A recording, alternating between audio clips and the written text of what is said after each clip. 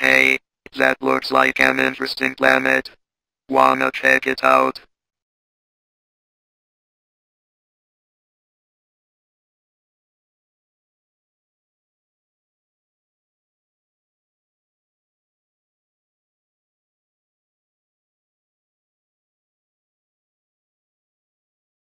I think they call it Earth. Uh-oh, I think we're out of fuel. I told you to check for fuel before we left. Okay, cool down. All we have to do is scout around to find sources of energy that we can use. Maybe we can ask Anarfulling for help. Well, looks like the aliens are in trouble and could be coming to you for help.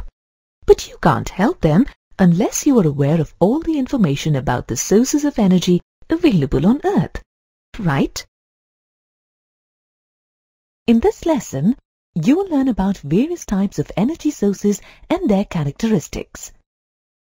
At the end of this lesson, you will be able to distinguish between non-renewable and renewable sources of energy, classify sources of energy into renewable and non-renewable, list the characteristics of each source of energy. All sources of energy can be divided into two categories. Non-renewable sources are sources that once used up cannot be replenished in a short period of time. Fossil fuels such as coal, oil, natural gas, and nuclear fuels are non-renewable sources of energy. Renewable sources. Renewable sources of energy can be replenished in relatively shorter duration and can be reused to generate energy. Non-renewable energy sources are classified into fossil fuels and nuclear fuels. Fossil fuels are found within the rocky layers under the Earth's crust and include coal, oil, and natural gas. Remember the first steel rail engines? Those engines burn coal to produce steam that powers the engine. Coal.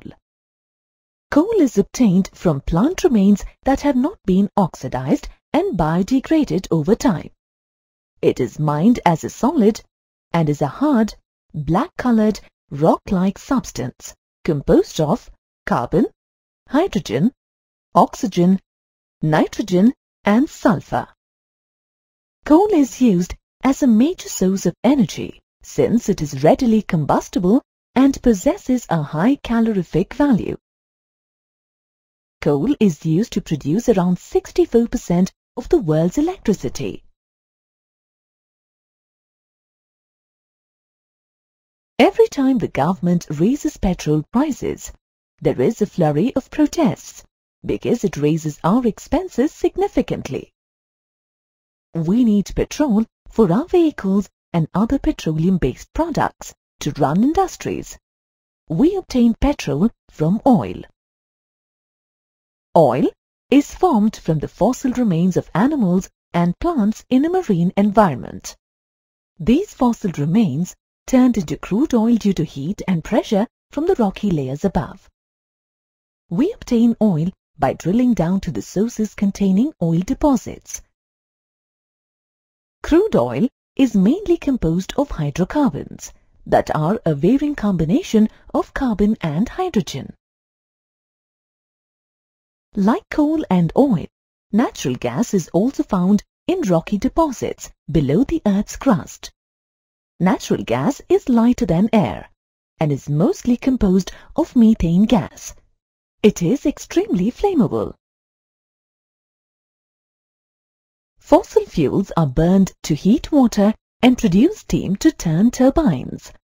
The turbines turn generators to produce electricity. For example, coal is crushed to a fine dust and burned. Oil and gas can be burned directly. Nuclear fuels are radioactive elements that are burned to derive nuclear energy. Compared to fossil fuels, nuclear fuels can generate a huge amount of energy from a small quantity, are easy to transport, produce compact waste, and do not cause greenhouse or acid rain effects. Uranium is the most commonly used nuclear fuel for generation of electricity. Tritium and thorium are the alternative nuclear fuels. Nuclear energy can be generated through nuclear fission or fusion.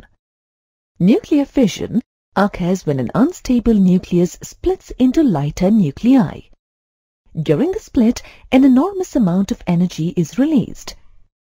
For example, when an unstable nucleus like uranium-235 is bombarded with a slow-moving neutron, it splits into two lighter nuclei, namely barium and krypton. The fission reaction also releases 3 neutrons and an enormous amount of energy. We use a process of controlled fission in a nuclear reactor to produce electricity. The heat produced by the reaction is used to convert water into steam, which in turn is used to rotate a turbine and generate electricity. Nuclear fusion involves the coming together of 2 lighter elements to form a heavy element. Nuclear energy is released when such a reaction occurs. For example, the fusion of 2 atoms of hydrogen to form an atom of helium releases energy. The release of energy from the sun and the stars is due to a constantly ongoing nuclear fusion of hydrogen atoms into helium. For hundreds of years, we have been using non-renewable energy sources indiscriminately. As a result, these sources are depleting fast. Therefore, the need to find alternative sources of energy is becoming more urgent every day. Scientific data shows that we may run out of natural gas in the next 50 years. All our known sources of oil are likely to last us only for another 70 years. The coal reserves around the world may be used up in the next 300 years. All this is leading to an inevitable energy crunch. Additionally, there are many environmental consequences of using non-renewable sources for generating energy. Burning fossil fuels leads to smog, acid rain, and air pollution. Air pollution restricts solar radiation from escaping the Earth's atmosphere. This leads to the greenhouse effect, warming up of the Earth's surface and atmosphere resulting in global warming. Oil exploration is the most commonly reported cause of water pollution in oceans. Disposal of radioactive waste contaminates groundwater and mineral wealth, affecting human and marine population. The major renewable sources of energy are the sun for solar energy, air for wind energy, fallen crops and wood waste for biomass energy, water for hydroelectric energy, and steam produced in the Earth's core for geothermal energy. Scientists are constantly researching new sources for renewable energy. Some types of source in the early stages of development are tides moving in and out of seashores for tidal energy, ocean water having different temperatures at shallow and deep levels for ocean thermal energy, fuel cells that electrochemically generate energy from chemical reaction of fuels and oxidants. We can see solar water heaters at many places, especially at hill stations where heating water consumes a lot of electricity. These heaters make use of solar energy from the sun. The use of solar energy is increasing and pervading our day-to-day lives in many ways. Solar cookers and calculators are already quite common. The sun is the most efficient source of energy available to us. Solar energy is a non-exhaustible source due to the continuous fusion in the sun's core. We use solar energy in two ways: converting sunlight into electricity. Solar cells, also known as photovoltaic cells, use silicon to capture sunlight and transform it into electrical energy. As heat, devices such as solar cookers or water heaters use reflectors and radiation-absorbing surfaces to trap solar heat. Wind is another freely available source that we use for generating energy. The kinetic energy in wind is converted into other forms of energy using windmills. You may have sometimes seen windmills around the countryside. These windmills are typically used to generate power for local farms.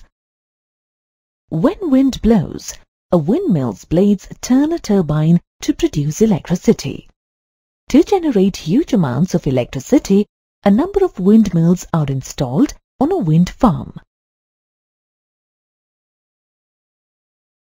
Hydroelectric power or hydropower refers to the electricity generated using the energy in flowing water. To generate hydroelectric power, flowing water is stored in a dam. When this water is channeled into the power station, its potential energy is converted into kinetic energy. The flowing water turns the turbines in the power plant, transforming the kinetic energy into mechanical energy. The mechanical energy of turbines runs the generators and is converted into electrical energy. Such power plants can ensure a continuous supply of electricity. The Three Gorges Dam in China, the world's largest hydroelectric power plant, supplies power to 9 out of 23 provinces in the country. Geothermal energy is derived from steam produced due to extreme heat in the Earth's core. This steam is channeled into power plants to run turbines and generate electricity.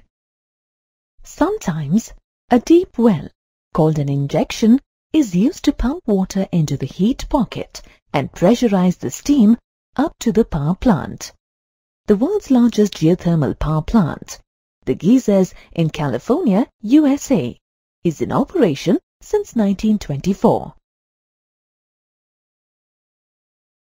In rural areas, we often see small-scale biogas plants, supplying gas and heat to households for domestic use, such as cooking and heating.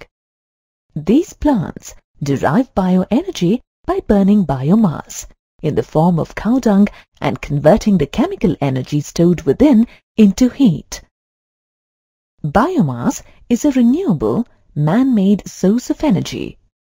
Other examples of biomass are wood, crop, manure, alcohol fuels, and garbage.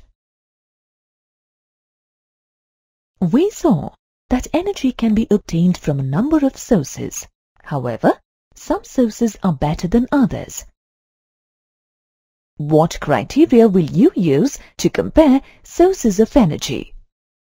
A good source of energy is one that enables us to do a large amount of work per unit volume or mass, is easily accessible, is easy to store and transport, and is economical.